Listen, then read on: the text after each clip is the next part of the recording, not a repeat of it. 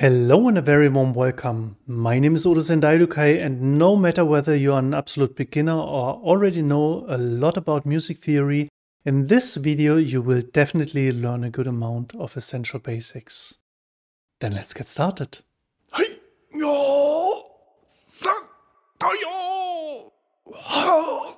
And we jump right in. A normal piano today has 88 keys. These are divided into black and white keys. If you look at the keys from above, you can see a certain pattern that repeats itself. The easiest way to see this is to only look at the black keys. First, 2 black keys close together, then a gap, then 3 black keys together, then another gap.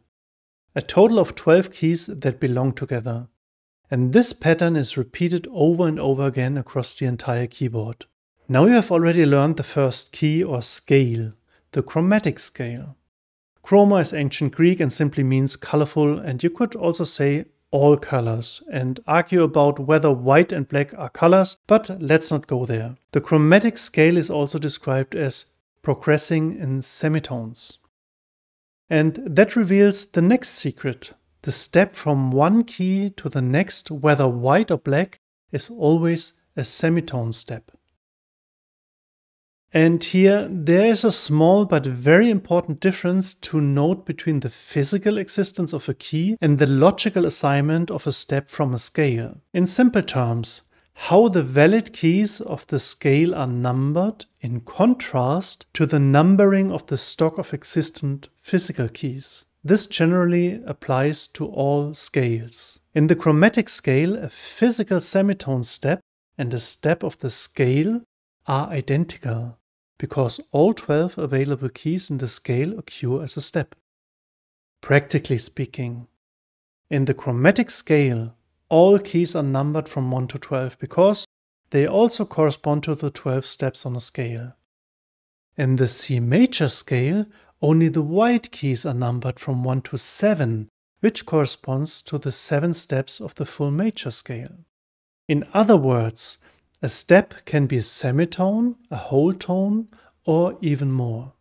In the end, it's easier than it sounds, but it's important that you know this and know when you're talking about what. A scale is almost always a subset of the existing physical keys, except for the chromatic scale, which is identical to the number of physical keys. To ensure that the keys can also be named, they also need a name. On an 88 key piano, I start with the leftmost white key.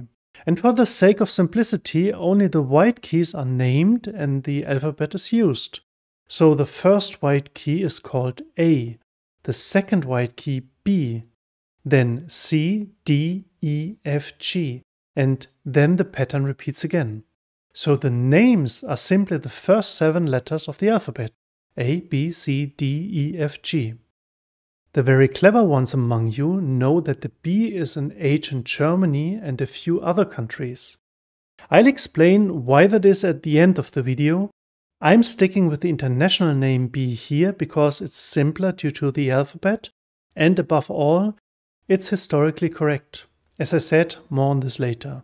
So A, B, C, D, E, F, G are the 7 names of all the keys. But that doesn't quite fit in with our pattern from earlier with the 2 black and then the 3 black keys. You need to know this. Originally, the pattern actually started with A because a lot of music with string and woodwind instruments, for example violin, flute and cello, was played with the basic note A. At some point in the classical period around the 16th century, after keyboard instruments had become increasingly important, many pieces were then played with the root note C. This is the so-called natural note series.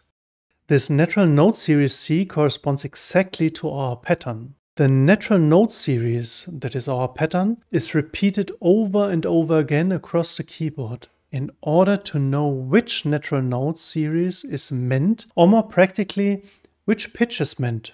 A standard natural note series was defined in the middle of the piano. The C of this natural note series is referred to as the C-Helmholtz pitch notation. In conventional notation, it is marked with an apostrophe above the C, but it can also simply be called in scientific pitch notation C4 because it is the fourth C on an 88 key piano counting from the left. By the way, the A4 in this natural note series is the famous new concert pitch with 440 Hz. So, in a piano, C4 is roughly the middle and C4 is one root higher and C3 is one root lower. Very simple. It should be. But as it is, different manufacturers have different opinions. The middle C varies between C3 and C4, and with DAW manufacturers such as Bitwig, Cubase, Pro Tools, Logic, FL Studio, Studio One, Ableton, Ardor, it can get quite wild. Normally this won't bother you because you'll take the pitch you want. You should just know that if two people are talking about the same thing, they might have different definitions for it. So now we know what the 7 white keys are called, but what are the 5 black keys called? And is this grouping of 5 important? I'll start with the grouping first. If you can't play the piano at all, then sit down at a piano and press down the sustain pedal, the bottom right one, and then just play the black keys. That doesn't sound so bad right away, does it? Because what you're playing belongs to the pentatonic scale. So you're playing correctly in a scale. Pentatonic is also known as the 5-tone music. Penta is Greek and means 5. A well-known building with 5 edges is the Pentagon in Virginia, USA. Now to the names of the black keys. And I have some good news and some bad news. The bad news first. The black keys don't have their own names. And the good news is that their names are based on the surrounding key names depending on the scale. It is really simple as that. So if a note in a scale is raised by a semitone on a black key, the black key is given the suffix is in German and sharp in English. And if a note is lowered by semitone, it is given the suffix s in German and flat in English. Let's take the black key between the G and the A as an example. If the G has to be raised by a semitone, meaning that this black key is played instead of the white G, then the black key is called Gis in German and G sharp in English. And if the white A above is lowered by a semitone to the black key, the same key is then called As in German. The E of the S is simply omitted here because of the vowel. And in English, the black key is called A flat. This means that the key theoretically has 2 different pitches and 2 different names. This was actually the case, but was then merged for purely technical reasons. There are even pianos that have these additional keys built in. But when the well temperament was established, all this was simplified and combined. What is actually the definition of the well temperament? The fact that the same key can have 2 different names is called enharmonic equivalence. As already mentioned, this has something to do with the music history and the development of music. If you want to know more about this, look up terms such as enharmonic equivalence, well temperament, and perhaps concert pitch and its definition. Nowadays, it is and always will be the same key with the same pitch, and this different naming is called enharmonic equivalence. For the sake of completeness, back to the names of the black keys in German and English.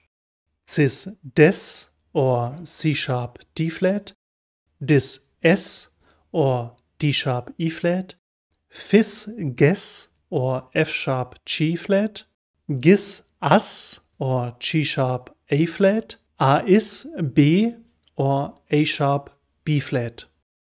And the enharmonic equivalence affects not only the black keys, but also, for example, the E and the F and the B and the C. A raised E is then an F, a lowered F is an E. And a raised B is a C, and a lowered C is a B. The term enharmonic equivalence only pops up here and there, and you shouldn't be confused. These days, these are just different names for the same key for different scales. To summarize the facts again. A piano has 88 keys. The first key on the far left is A. The names of the notes on the white keys are the first 7 letters of the alphabet A, B, C, D, E, F, G. The names of the black keys are taken from the white keys depending on which direction the tones come from. And here we speak of an enharmonic equivalence. There is a pattern of black and white keys on the keyboard. These are the natural note series.